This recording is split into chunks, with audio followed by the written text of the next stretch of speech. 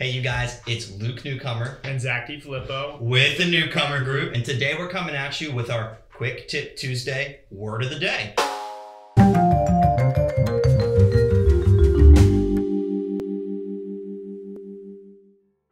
The word of the day today is contingent. Zach, let everybody know, what does the word contingent mean? Basically, if you see the word contingent and when a deal goes contingent, it means it's under contract, contingent on certain terms of your contract.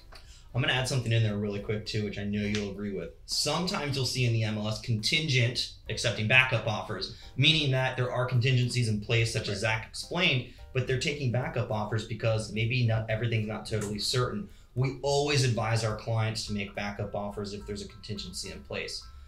That's the Quick Tip Tuesday Word of the Day. Remember, contingent.